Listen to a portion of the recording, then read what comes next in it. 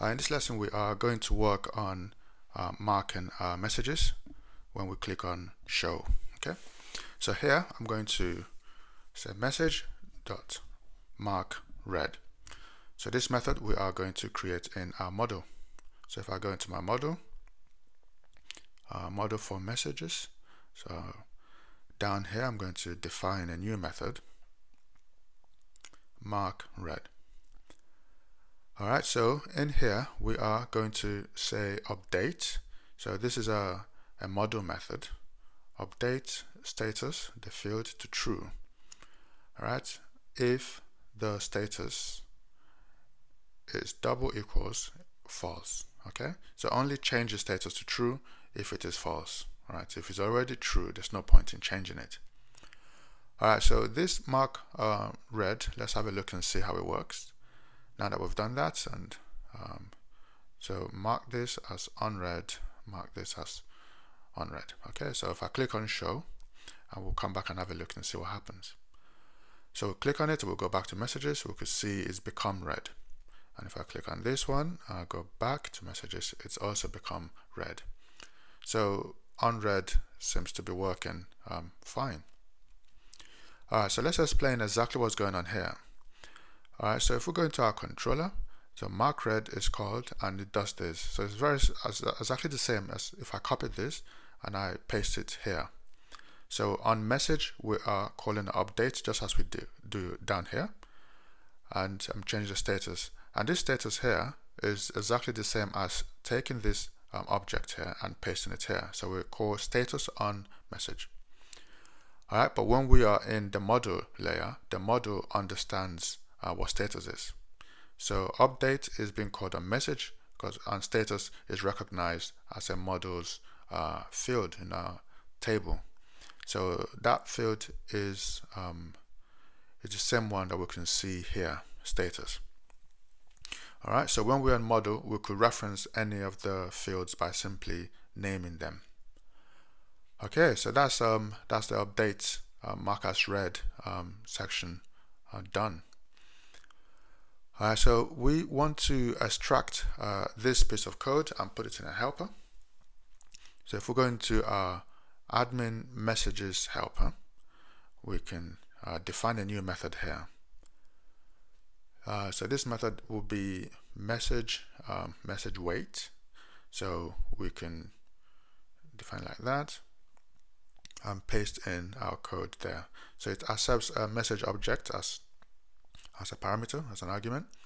So I'm going to delete this and the message. If it's false, we want to simply return that, and then we don't need wait anymore.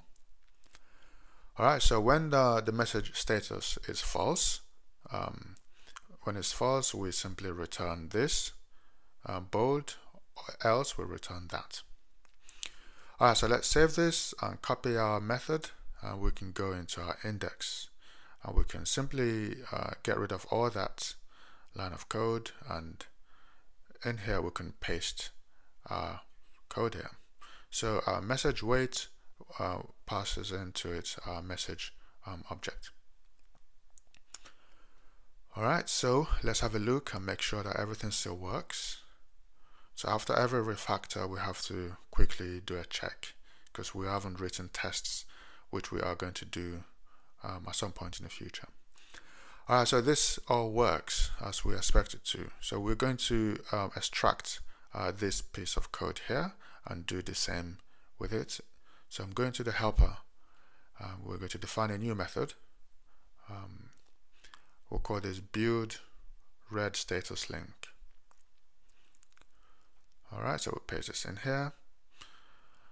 Alright, so our if statement else and ends there, so we can indent this in, select this here and shift and tab to move it backwards.